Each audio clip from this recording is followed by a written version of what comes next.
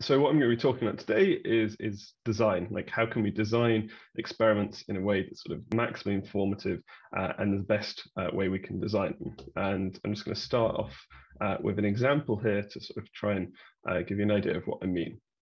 So imagine we're a psychologist and we're sort of trying to figure out people's sort of subjective value of money in the sort of presence of delays. So we might ask them questions along the lines of, would you like £60 now, or would you prefer £100 in a year? And what we want to do is we want to make sure we ask good questions. So we might instead think about asking, would you want £200 today or £100 in a year? And we want to sort of figure out how do we get good questions. So here, obviously, these questions aren't equally good. If we ask people if they want £200 today or £100 a year, that's not going to generally be very informative because it doesn't really matter who we're asking. Almost everyone is going to take £200 now. It'd be kind of crazy to take the smaller amount of money sometime in the future. And so say we've got a drug addict and some sort of retired professor, they're both going to sort of want money up front, money now. If though we sort of ask them something like, would you like £60 today or £100 in a year, we might get different responses. So now someone that sort of has a drug addiction problem is likely to sort of want fast money, and some other people might want to delay. And so we're sort of discriminating between our participants. We've got a more pertinent question and therefore essentially a better design. And where this gets particularly exciting is when we're not just sort of necessarily asking one question, but when we're starting to ask a series of questions. So where it's really exciting is when we can start being adaptive. We can start using information that we're gaining from previous sort of iterations of our experiments to kind of update things and learn as we go. So we might have sort of a cyclic sort of process where maybe we have some kind of model, particularly might have some sort of Bayesian model. And as we get more data, we can update that Bayesian model.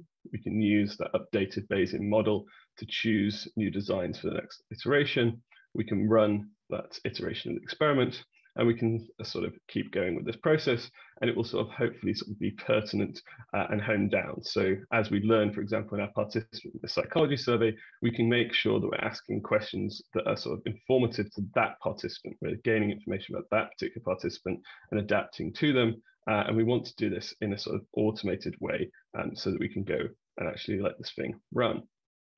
The problem is that the sort of way this is usually done in practice is very, very slow. So I'm going to be introducing something called Bayesian experimental design, and that generally requires a huge amount of computation to basically run during the experiment. So this process of kind of updating some sort of Bayesian model, using that model to choose a design, these are both very slow processes.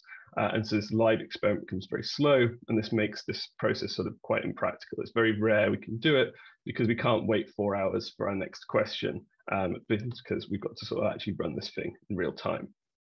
So the core of this talk is about showing how we can go and take this approach and adapt it and do it a different way that will actually allow us to run this in real time. We can have these adaptive model-based approaches to design, but we can make them fast enough that we can actually go and use them.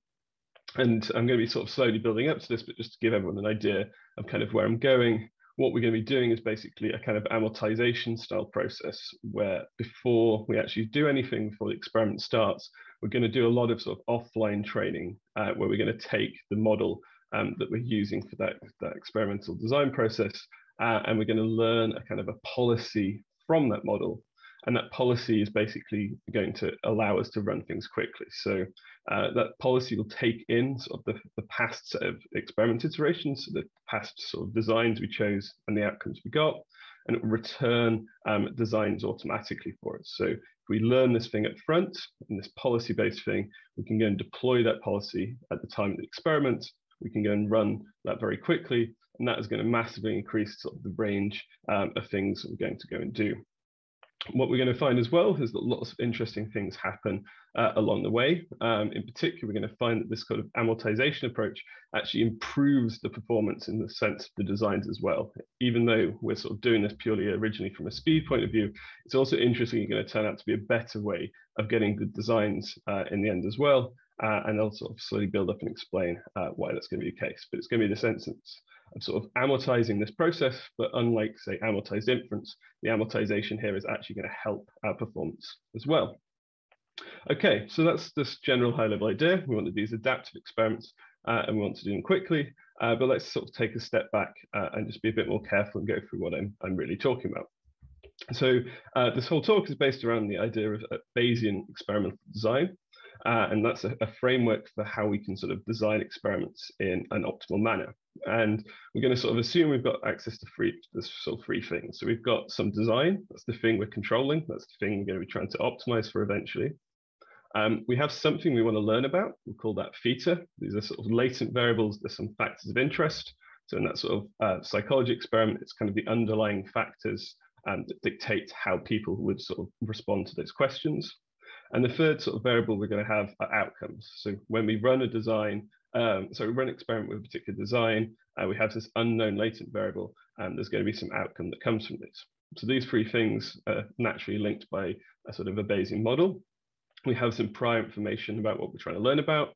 We have some likelihood that dictates the kind of outcomes we'll see given the thing we're trying to learn about and the designs we choose. And of course, we've got a posterior that is proportional to this prior times this likelihood in the standard Bayesian way. What our goal now is that we want to choose these designs so that we gather the most information as we can. So we want to choose a design so that our outcomes are as informative as possible about these latents that we're trying to learn about. So we want these chi that give us the wide and most informative about the theta, because then we'll get the best information from our experiment. So if we return to that example, we might be able to sort of parameterize this as the question. This might be the amount of money we're going to alpha today, might be chi. We're going to compare that to £100 in a year. And then depending on different questions and different answers, we'll end up with kind of different posteriors out. We've got different information we're getting from things. So in particular, if we ask this sort of poor quality question, would you like £200 a day, £100 in a year? That's going to lead to very little difference between our prior and our posterior. Very little information has been gained from the experiment. But if we ask a more informative question, we sort of reduce the entropy of our posterior more. We've got this more informative experiment. So we can formalize this, and we can formalize this with something called the information gain. So this is the gain in Shannon information about the parameters we're trying to learn about. So by having this model, that model gives us a formalized notion of information, and that notion of information is through this entropy. And we can just simply look at, well, what was the entropy of what we cared about before the experiment minus the entropy after the experiment. And that is the gain in information we get by running this. And then this is naturally a function of this design we're going to choose. But unfortunately, it's also a function of the outcome, which we don't know either. So to deal with this, we don't just look at the information gain, we actually look at the expected information gain, or the EIG. And this is the expectation over possible outcomes of that experiment of the information we will gain. So for any particular design, we can kind of simulate what possible outcomes we might get of the experiment. And then for any particular outcome, coupled with that design, we'll have an information gain, and we can look at the expectation of that information gain. So again, we can use our model. This sort of PY given chi is defined by the model. It's a marginal over theta. So we can sample that by sampling a theta, sampling a y given the theta to sample from our marginal. And so we can use our model basically to simulate outcomes. And with those simulated outcomes, we can look at how much information that outcome would give us and choose the best thing in expectation. And this gives us this metric for deciding how good an experiment is. It's a term that comes up quite a lot. It's also actually the mutual information between the parameters and the outcomes. It's also known as the Bayesian active learning by disagreement, or the BOLD score in active learning. So it's something that actually crops up a lot more than people realize. It's a sort of a fundamental sort of construct in this idea of information. It's a bit in some ways like Bayes' rule, that we've always got this universal way of saying how much information are we going to gain from our experiment. As I said before, where this can get particularly interesting though is when we start thinking about not just sort of designing a single experiment, but when we have a sort of a series of experiments. So going back to that example, we might ask a series of questions rather than just one question. We want to sort of look at the expected information gain at any iteration of our experiment. So Bayes gives us this nice thing that our prior can become the posterior from one iteration to the next. And so what we can do is we can look at the expected information gain at a particular step by looking at the difference in the posterior entropy before and after we've run that experiment. So now we've got this expectation over outcome yt, the outcome of that tth iteration, given our tth design of that posterior, given all the observations up to t-1 versus the posterior with all observations up to iteration t. And so this gives us a way of sort of repeatedly looking at this information criterion and be able to use it for these sort of multiple step experiments. So the traditional way that this is done is sort of the somewhat obvious way of doing it, which is that basically we just cycle through the steps of running the experiment and updating our Bayesian model. So each time we want to choose a design, we can fit our posterior, given all the observations we've seen so far. Then we can optimize this expected information gain for this next design. And we can look at this sort of one-step sort of gain each time.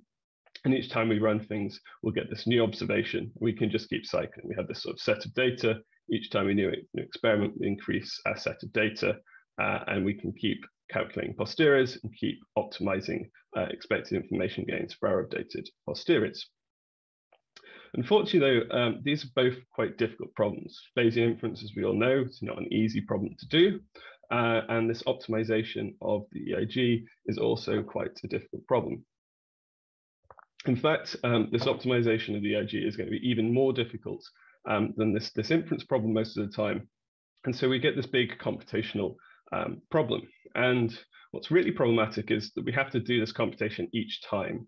It's not that something we've done once. Each time we have an experimental iteration, we've got this new posterior fitting we've got to do, we've got this new optimization we've got to do. And so it becomes a very expensive process when we're trying to do this adaptively.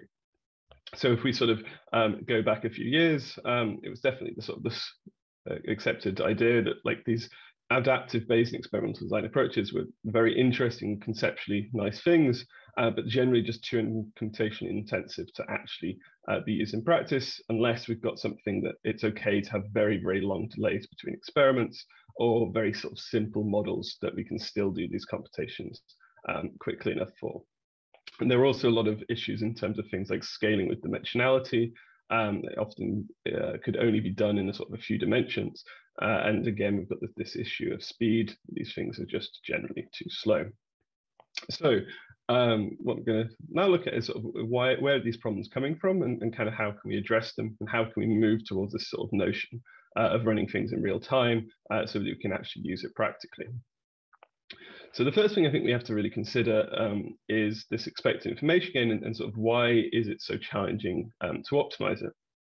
And the thing we have to appreciate here is it's not actually just sort of an expectation. It's actually what's known as a nested expectation or a doubly intractable quantity. So what we actually have is the expectation of these difference in entropies. But if we look at the second entropy, this is the entropy of our posterior, that itself is an intractable quantity. So we've got this expectation of an intractable quantity. And so that becomes very difficult to work with. We can't even just do sort of Monte Carlo estimation to estimate this, let alone sort of go and immediately optimize it.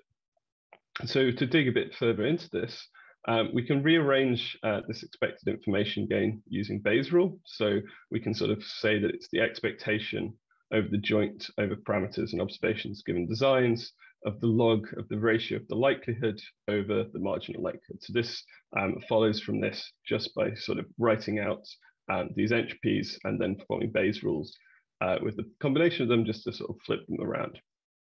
And if we now look at this, we can sort of start thinking about, okay, how would we estimate it? We might start looking at doing Monte Carlo. We could draw some samples from this outer expectation. But what we see is that each sample in this Monte Carlo estimate is itself intractable. We've got this log of this ratio, and we've got this marginal likelihood term in each of these, which is an intractable thing. So we can't just do this simple Monte Carlo. What's worse is it's not just a single intractable quantity. It's an intractable quantity that is different for each different possible observation. So if you've got lots of different possible observations, in fact it may even be continuous, we've got to solve all of these separate intractable problems, And so we get something that's often like a nested Monte Carlo estimator if we estimate it with Monte Carlo, or more generally, these sort of nested estimation processes. And these are very computation intensive and very difficult to do, and therefore really impractical to be doing during an experiment itself. Obviously, it gets even worse when we think about the fact that we're not just estimating this. This is our objective function that we're kind of optimizing to go and try and solve what design we should get next. So it's only really a stepping stone to our design selection problem. And we see very quickly that this optimization, this choosing of designs, is an extremely difficult problem. And this has been largely why I think Bayesian experimental design has not become yet a sort of a particularly major field because of this expense and this difficulty of doing it. So some work we did over the last couple of years, we made some big improvements, we think, in the ability to sort of actually both estimate and optimize these expected information gains. And the trick basically comes around what happens if you look at starting to do variational style approaches here. So it turns out basically that if you do variational inference approaches, you can actually get around this double interactability. It turns out basically things start to collapse and you start to be able to actually formulate things in a much easier way. And so in particular, what it turns out is that there are variational bounds, in particular variational lower bounds on the mutual information, on the expected information gain, that can be estimated more directly using Monte Carlo methods. And therefore, we can use stochastic gradient methods to go and optimize them. So because we've got these lower bounds, we can estimate them unbiasedly. We can do a stochastic gradient descent approach that will sort of simultaneously do our optimization for us and at the same time do the estimation at the same time. So it's a bit like training, say, a variational autoencoder where we're kind of training both aspects at the same time. These things can go in unison and they can actually be much more effective by doing so. So to give a quick idea of what some of these things look like, one thing you might do is you might take the posterior and you might replace that posterior with a kind of inference network as per sort of an encoder in a variational autoencoder, and that amortized inference network can try and approximate the posterior for any sort of combination of design and outcome. And if we can learn this inference network and give it some parameters phi, we can form one of these sort of variational bounds where basically optimizing in respect to these variational parameters gets our bound tighter and tighter towards the true mutual information, while if we simultaneously optimize for those designs, we're making the designs better. So what this comes out like is a kind of very standard variational or EM style viewpoint where each time we make an update, we're improving the variational parameters, and improving that variational parameters is pulling our bound up, making it tighter. And at the same time, we're moving up the slope in the design space. So we're getting more and more towards this sort of optimal point that we're trying to do. So it turns out this stuff works extremely well. It has another hidden advantage. It suddenly actually makes things much more scalable as well.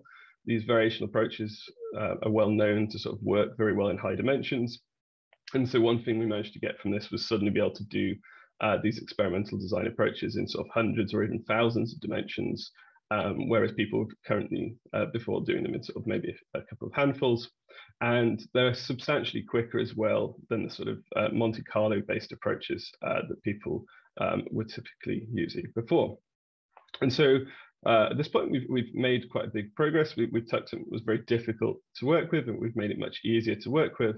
But unfortunately, we're still very much not there. Because again, we're really needing these things to sort of run really quite quickly. If we're wanting to do things with human participants, those human participants are probably only going to want to wait a few seconds for any computation you want to do. You may even have something that's in more like a control setting, and things might need to be even faster. And so it's just not viable to go and even do this kind of stochastic gradient descent. So even if it can be quite quick and effective, it's still probably going to take a few minutes, maybe an hour or something. And that's just still not something that's viable, even if it's a lot quicker than it was before. So I'm sorry, can I ask a question quickly? Yeah, of course. You showed a lower bound and an upper bound on those results. Yes. Yeah, I didn't quite see exactly how you got both of them. Sure, yeah, I didn't explain. So the problem is because it's a nested quantity, you can never actually make an unbiased estimate. There's no unless you get into things like Russian roulette sampling, there's no sort of objective unbiased way of estimating it.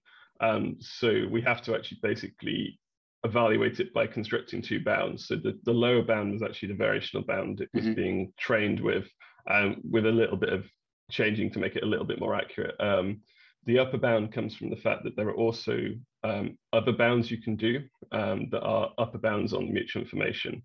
Okay. And they're based around nested Monte Carlo methods that are basically you can show that they're always positively biased, and they give you these upper bounds. So basically, it's estimated by looking at two different bounds, and we know that the real values between them, because we can estimate each bound quite accurately. We just can't get the bounds that tight.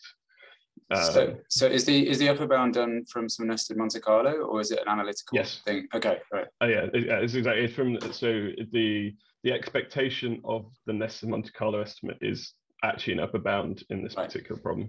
Okay, no, thanks. Cool. Yeah.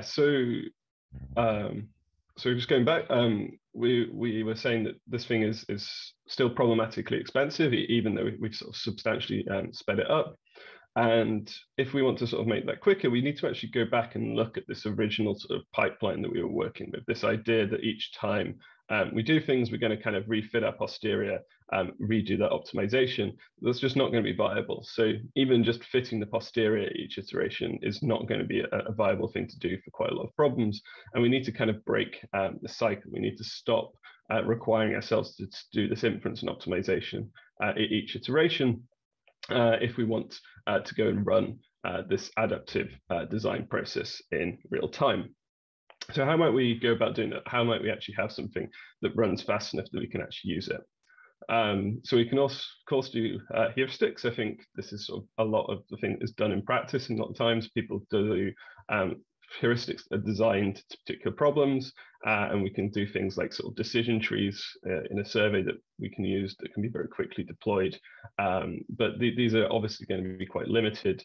They're not very principled, and they're something you're going to have to very much do on a case-by-case basis.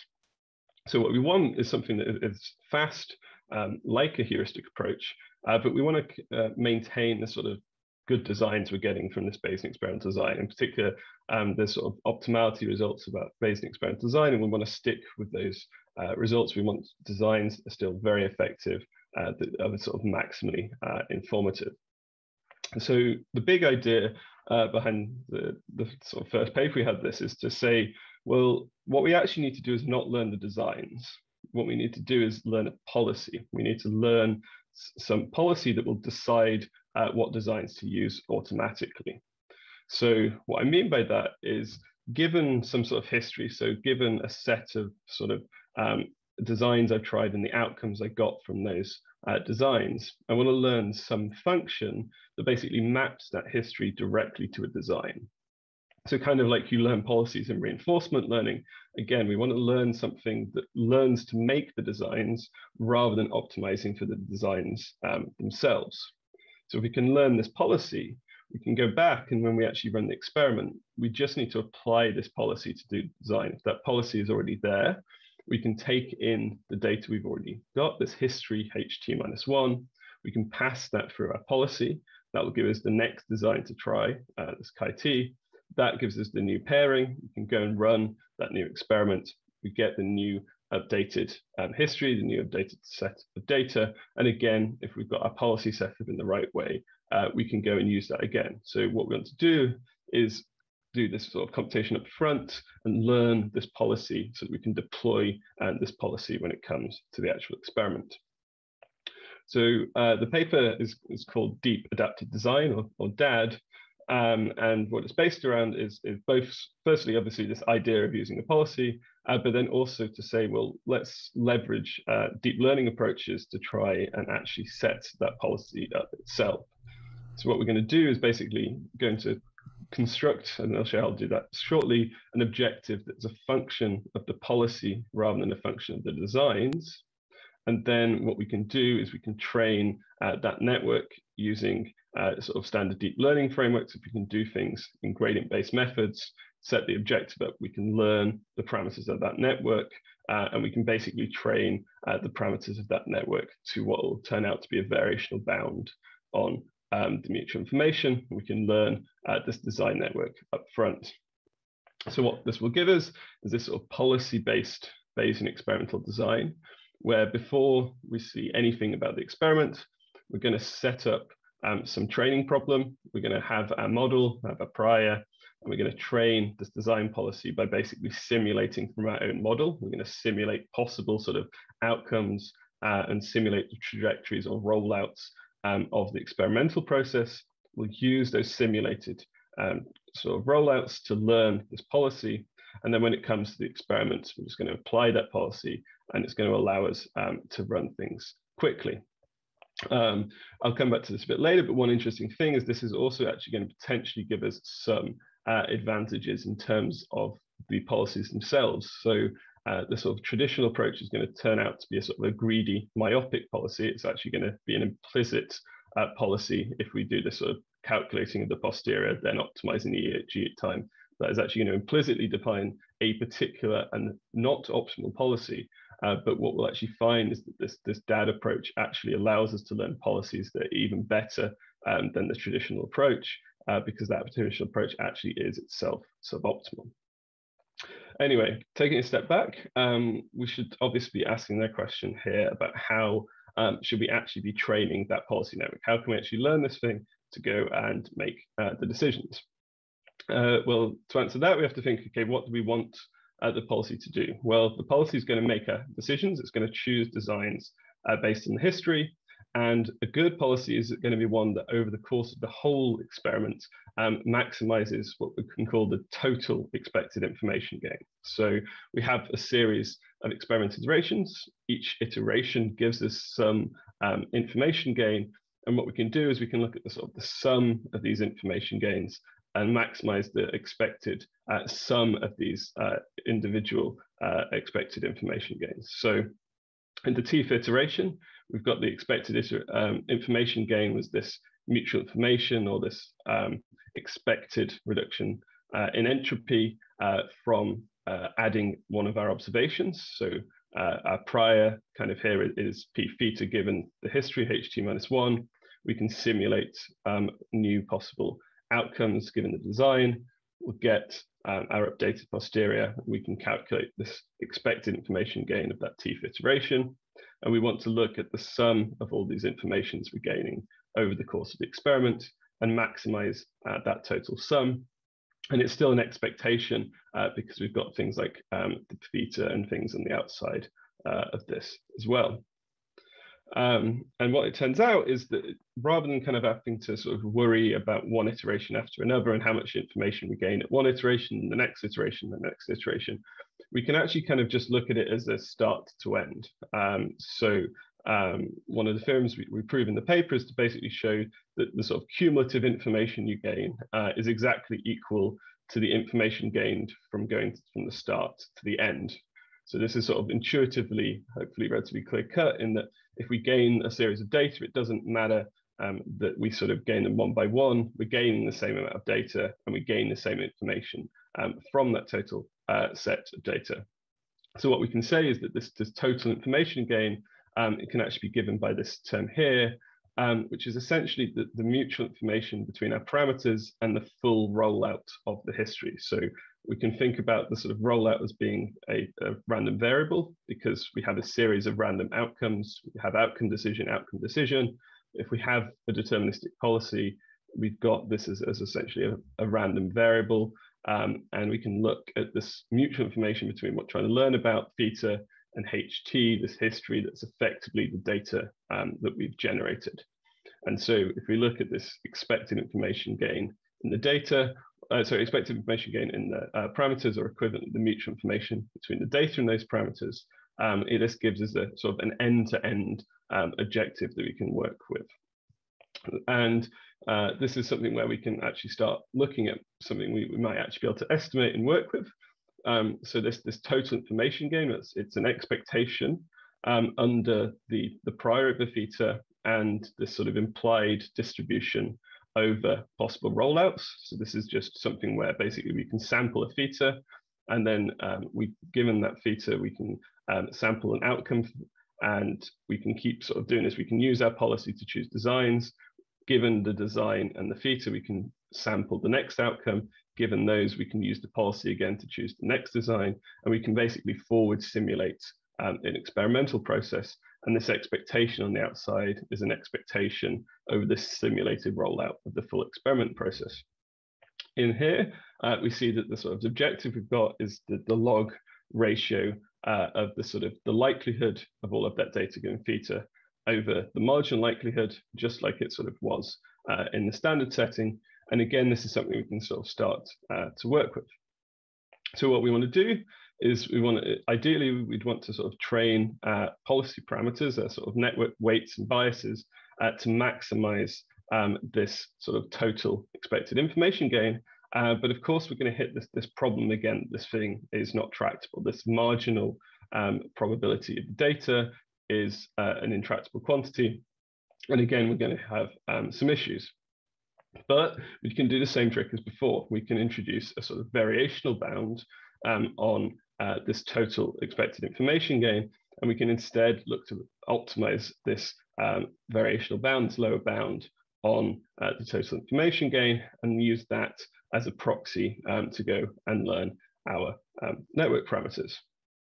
So one example of the kind of bound we can use is something called, or that we call the sequential prior contrastive sequential prior contrastive estimation bound. So this, as I was saying, is a lower bound on the total information we will gain from an experiment. And it's based around the idea of using contrastive samples. So what it is it's an expectation over what I'll now call p theta 0. This is the parameter we're trying to learn about. It's simulating a rollout from this theta 0. But what we're also going to do is simulate a number of contrastive samples. So we sample one theta that we're actually going to use, and then we're going to sample L theta that we're not going to use. And basically by comparing the theta we do use to the theta we don't use, we can derive this contrastive bound that's used in sort of contrastive style deep learning approaches. And it's a sort of a known bound in mutual information land. And what it is this expectation of the log of the likelihood of the theta we did use over a Monte Carlo estimate that's formed of likelihood terms for each of the L's, including the one we used and the ones we didn't. So it's a sum from L equals 0 to L. So the reason it becomes a lower bound is that we use the true theta as well as all these contrastive samples. If we instead summed from L equals 1 to L, you would actually get a nested Monte Carlo estimate that's an upper bound. By including that extra term, you get this valid lower bound. And then this is something that we can actually work with. This is something we can sample from. We can sample those rollouts. We can sample contrastive samples. Each term here is evaluatable. These are these likelihood terms. And therefore, we can go and we can run stochastic gradient descent. We can generate unbiased estimates. We can generate unbiased estimates of the gradients. And therefore, we can do end-to-end training of our deep neural network, of our policy network. And we can learn this pi phi to go and then use experiment time to actually run our experiment. So again, we're just going to use, as I said, these stochastic gradient policies. But what's key and what's changed is that basically we're now optimizing the policy parameters instead of optimizing for the designs. So we've reframed it to not learn the designs directly, but learn this function that will tell us how to do designs. And we're going to do that by stochastic gradient descent of a variational bound on this total information gain. So just to sort of really hopefully hammer this home, we can just quickly go through sort of an algorithmic approach of how this will be. So our inputs is we need a prior over the things we care about, p theta. We need a likelihood model that can simulate outcomes given theta and our designs xi, and we're going to have some number of experiment steps t. What we're trying to learn is this design network, this policy network that we can use later. And what we're going to do is we're just going to sample these theta from p theta.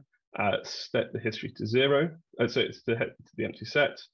We'll then cycle through our number of experiment iterations. We're going to first use our policy to choose the next design, given the history so far. Once we've got that new design, we sample a new outcome yt from our likelihood, and then we update this set of history to the pair of all the design outcomes we've had, and this thing can just loop around. Once we get to the end, we'll calculate the gradient of this approach. So we'll implicitly be using some sort of automatic differentiation scheme to differentiate through this whole process, this rollup process. And so using modern things like PyTorch or TensorFlow, we can get these gradients automatically. And by using those gradients, we can do stochastic gradient updates. This thing above was essentially giving us a Monte Carlo estimate, and therefore it's giving us a stochastic gradient update. And if we just keep running this, we'll be able to train this phi. And then once we've trained it, we just go and use it at test time. And that just means that each time we choose a design, we pass it in, we run our experiment in the real world, we get the new pairing, update our history, and we can just go and deploy this directly.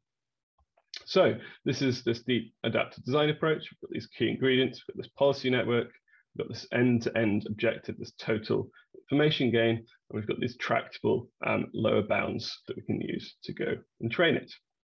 And what that means is if we go back and we try and apply this, once we've done some training up front, we go and do a bit of our work before the experiment. When we want to go and do our psychology trial or online survey or anything, we can just go and have this thing work automatically. So someone might go and we might ask them first, do you want £90 a day or £100 in a year? Our policy tells us to ask that question. Maybe we answer £100 in a year. We just pass these answers back through the policy network. That usually takes 1 or 2 milliseconds. And then we're ready again to ask the next question and then making sure that question's pertinent. And we've learned to do this adaptive design in real time. If instead, say we'd said we wanted the £90 a day, our policy would have then chosen a different question at the second step. And we can see how this is learned to be adaptive to really the setting and therefore do things automatically. So the psychology trial example is actually not completely arbitrary. I've actually worked with psychologists. They really do this experiment. They have a model, sort of takes the form here. They actually run these. They even give people the actual money. And then they ask questions like, do you want £R today or £100 in D days? So that gives us the R and D as our parameters we want to optimize. Outcomes are sort of binary, which one did we choose? And they have quite simple models based on what they call discount parameters or discount rates to do it. And we can go and actually deploy this and run these real experiments. And in short, it turns out that these approaches work extremely well, both in terms of speed and interestingly in terms of performance as well. So here, these first two columns are lower and upper bounds on the information we actually gained. As I was explaining earlier, we can't estimate the actual information gain exactly, but we can very accurately do these lower and upper bounds. The truth, therefore, is between these two. So we consider here sort of a heuristic approach that was a sort of an old standard in the field that's a heuristic specific to this application. There's some work I did 4 years ago with a psychologist where we did this sort of traditional approach where we do inference each time, then we optimize the myopic expected information gain, and that gives us somewhat more information than the heuristic.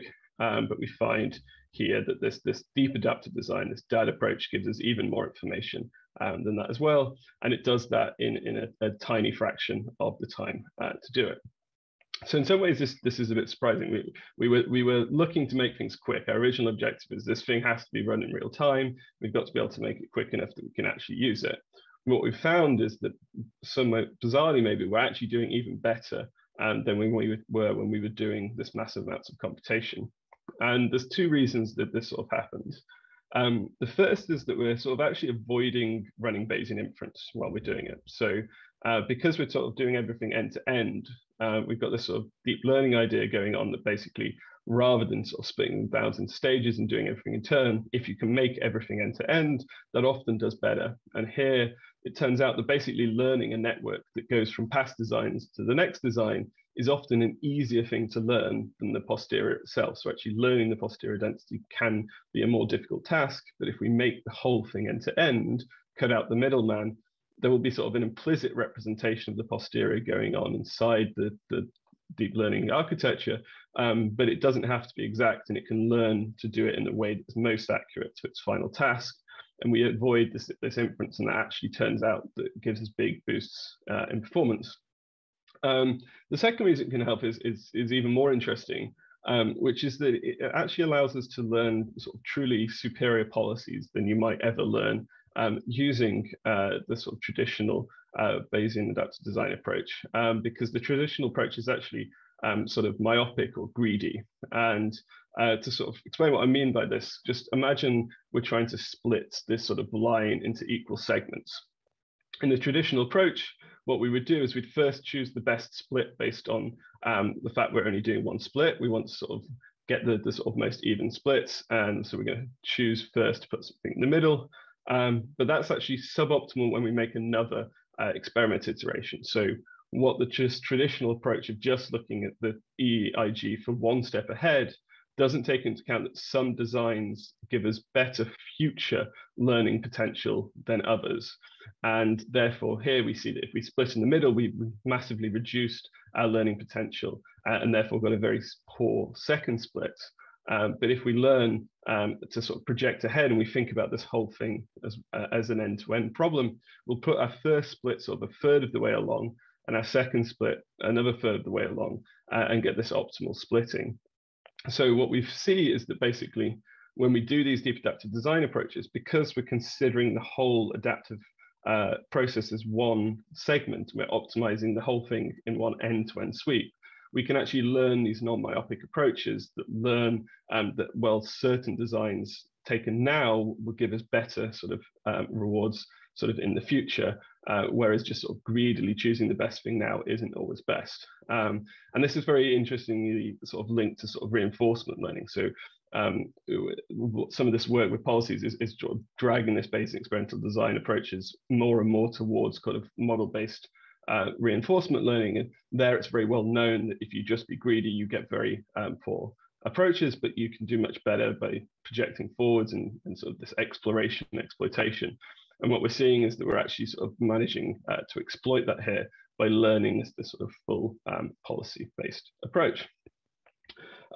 So what does this then look like? So here we've got a problem that's sort of a location finding problem. And so we've got sort of two sources and we're trying to sort of find the sources, and each time we do an observation, we get sort of some feedback of like how close we are to the sources. And what this is showing is that basically the DAD sort of policy, once it's trained on this problem, can learn to do this kind of thing automatically.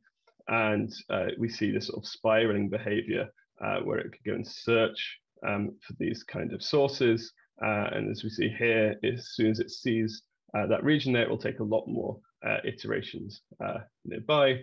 And the key is that we can then go and deploy this for a real search problem or potentially multiple search problems. So if we say had a real sort of sensing problem, maybe there's some sort of containment link and we have some sense problem. If we've learned this, we can go and very quickly deploy it.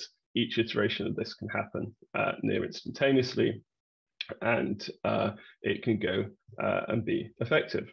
And again, we find that for these sort of location finding problems, we again get these big improvements, not only in speed, where this time it's about 1 million times faster than the traditional approach, but again, we're seeing these quite noticeable improvements in performance in terms of information gain. And it's worth pointing out here that information lives on a logarithmic scale. So going at kind of 2 sort of bits in information here, well, not 2 bits, but sort of it's going up 2 here is quite significant. It's because it's sort of almost logarithmically varying, that is actually represents a very significantly improved design.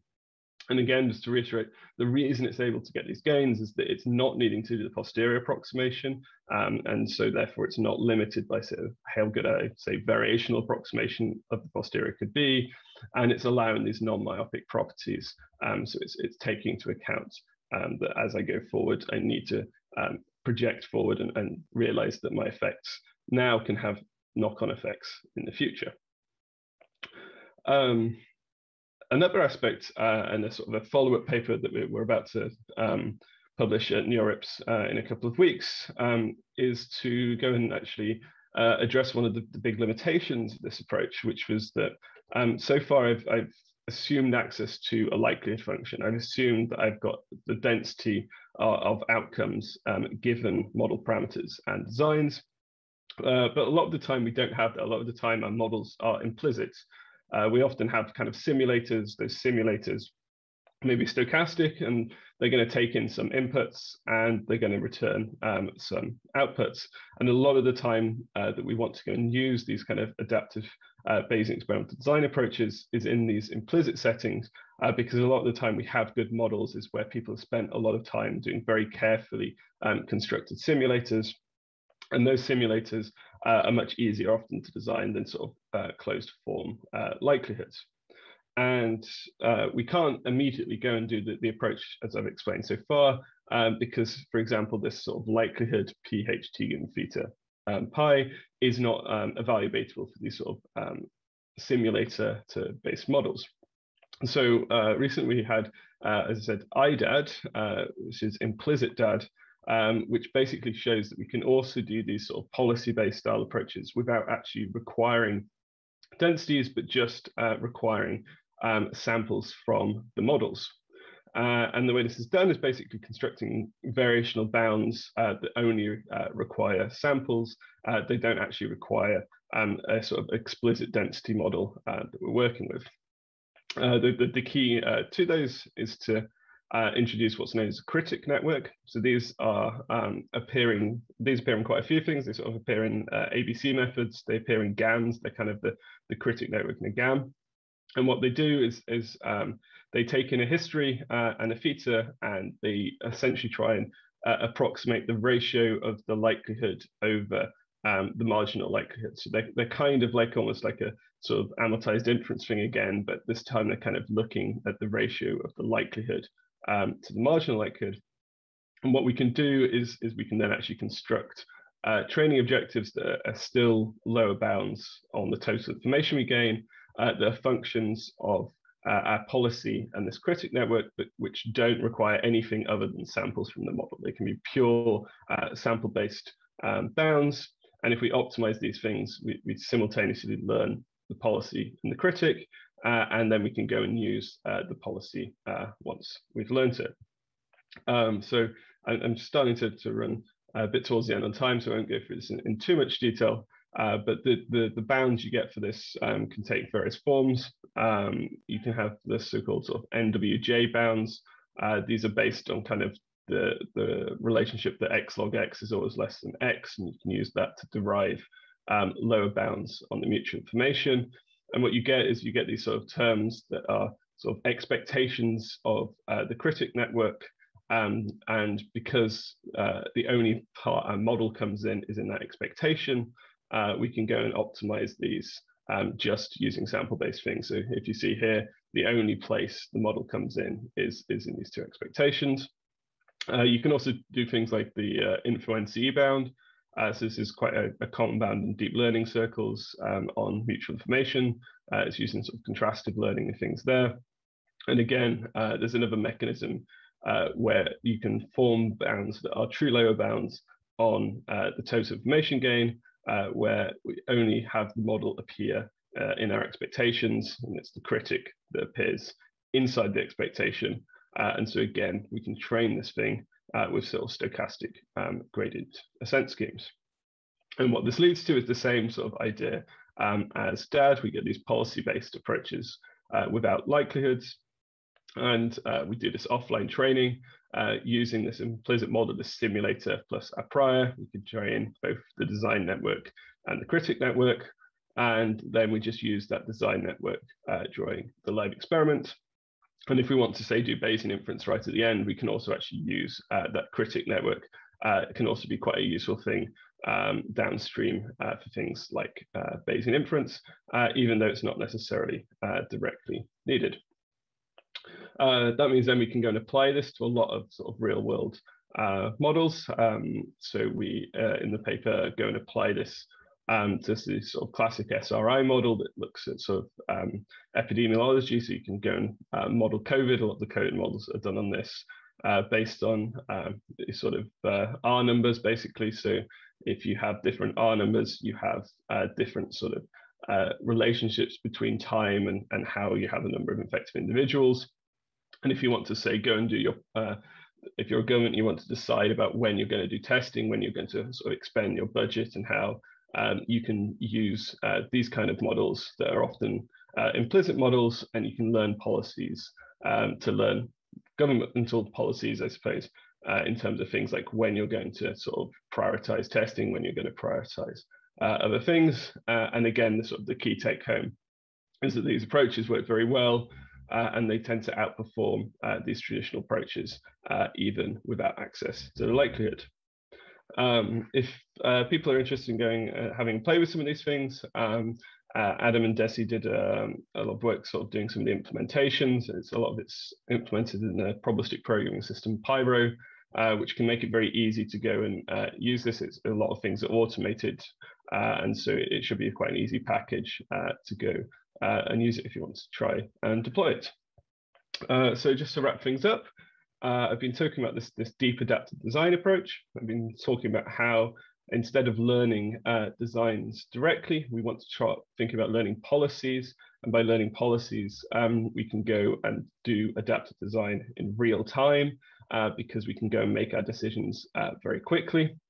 And the key to that has been these variational objectives and this end-to-end sort of style training that allows us to train these networks, and then our ability to sort of go and deploy them. And the other thing that's been important, I think they've talked about, is that actually it turns out that this often gives us performance gains rather than performance drops compared to sort of non-amortized approaches because of allowing for non-myopicness and the end-to-endness, not meaning that we have to do inference at each step. So with that, thank you very much for listening. I'd also like to thank my co-authors, so particularly my ex-PhD student Adam Foster, who led a lot of this work, and my current PhD student Desi, but also Ilias and Stephen and Michael as well. Thank you very much, and hopefully there's some time for a few questions.